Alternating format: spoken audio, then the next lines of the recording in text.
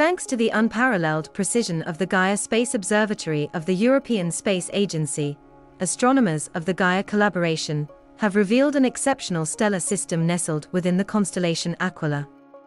This unique system resides at a distance of 590 parsec, equivalent to nearly 2,000 light-years away. Gaia's telescopes initially saw just a single old giant star at this specific position in the sky. During the validation process, which covers more than 5.5 years of Gaia's observations, a remarkable discovery has come to light. The motion displayed by this seemingly lone star significantly deviates from that expected for a single star, strongly suggesting the presence of a massive, invisible companion with a mass nearly 50 times greater than the star initially observed by Gaia.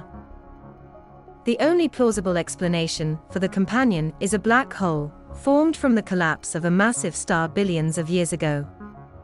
Its exceptional mass, 33 times that of the Sun, makes it the most massive black hole of stellar origin yet discovered within our galaxy. Until now, such high-mass black holes were only observed in distant galaxies through gravitational wave telescopes.